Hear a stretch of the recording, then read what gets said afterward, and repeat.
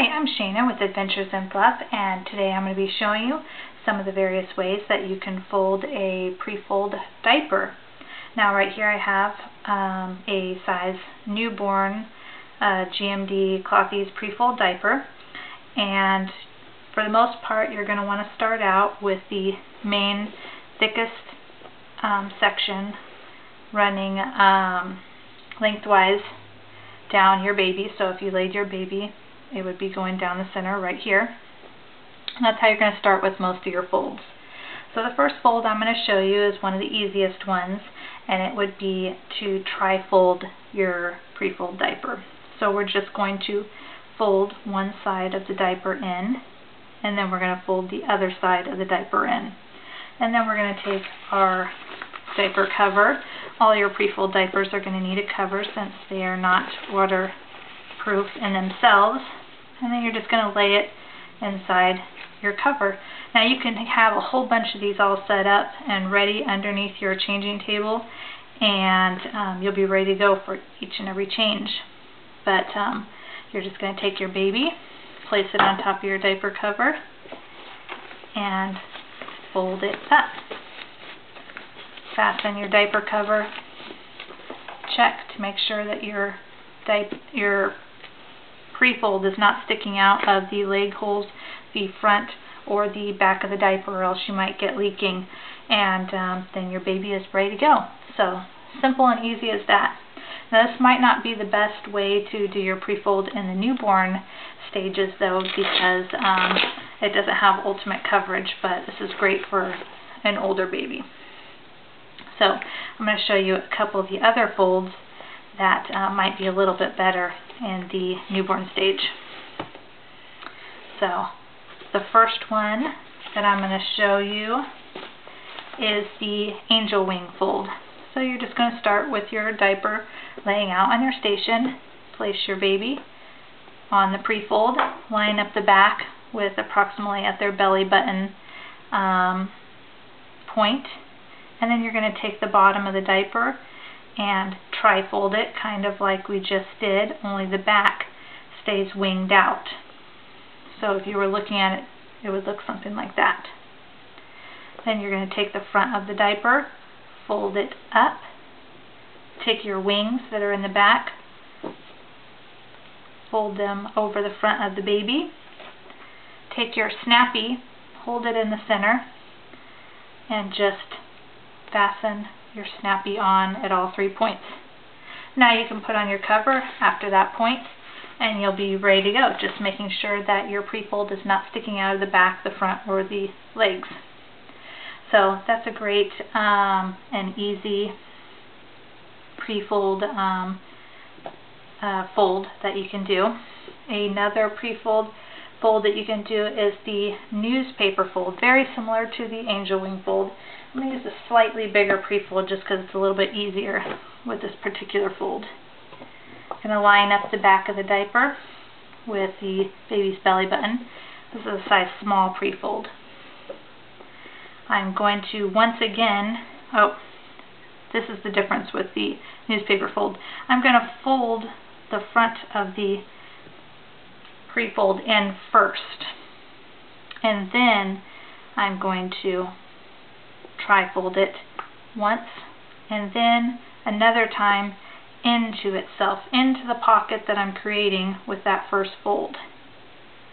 So I create kind of a little pocket fold that looks like a newspaper up at the front. Set my baby on it and fold up the front, fold the back wings up, and then once again I'll put on my snappy. And there you have your newspaper fold. So very similar to the angel wing fold. The only difference is how you started off with that first little fold, and you fold it in just to create a really nice and secure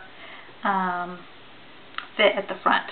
Another great thing about this is the absorption level at the front, and I'll go over that a little bit more in a minute. So the next fold that we have, I'm going to go back to my newborn diaper cover just since my baby right here is so little. But the next fold is the jelly roll fold. Now this fold is great to contain those newborn poops, so it's a good one to learn. I'm just going to start at the back, lining up with the belly button as we did with the other folds, and I'm going to roll my pre-fold in all the way to the bottom till it kind of touches right there, and then I'm going to fold it up. So I have two little jelly roll folds right here, and then you could just secure it like that if you want, or if you find it's getting too bulky because maybe your pre-fold was big and you needed to fold it down, you could also flare it out a bit and then bring up your wings and secure it with your snappy. Now what this is going to do is create some poo pockets up at the legs because you've rolled that. You've created almost like a gusset feature on your pre-fold, so the poop has a little bit harder time leaking out of that diaper. So that's why it's such a great newborn diaper fold, because you're going to be having a lot of those runny poops. Another good one for the runny poop stage is the bikini twist. Now how you're going to do that is start off with your regular starting point, just up at the belly button. Take the bottoms of your pre-fold and just 180 twist them. Just twist them to the other side. You can kind of see how I did that. I kind of crossed over my arms and just twisted them. It's going to create a little bit of a weird look in the center, but it'll be fine once you bring it up.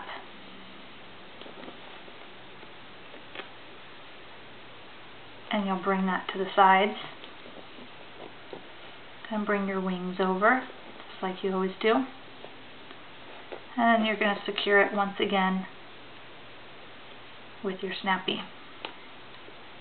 Now the reason this one's also good for newborn poos is it has created kind of a pocket within the twist right at the butt area inside. So that also helps to contain the newborn poop. Another great feature of this fold is that it creates a lot skinnier, more compact portion on the inside between the baby's legs, so they can close their legs a lot easier, and it's just a lot more trim. So those are some of the perks of the bikini twist. This is actually my hardest fold right now, if you didn't notice, so I'll need to practice that one just a little bit more. Now, as for all the folds, those are the main folds that you might use with your pre-fold.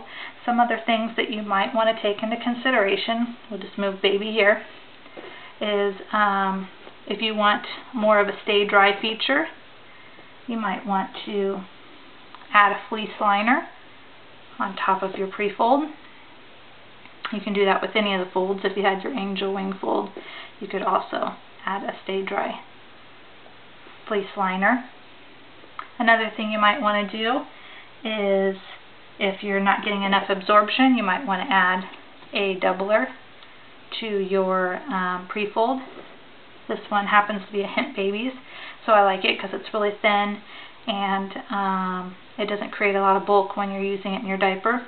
But if you wanted to, you can add it to your diaper in the center, and just, I like to fold it up front for a boy, so I'm getting extra layers in the front, or for a girl, you could fold it in the center, get extra layers there, and then you would start your fold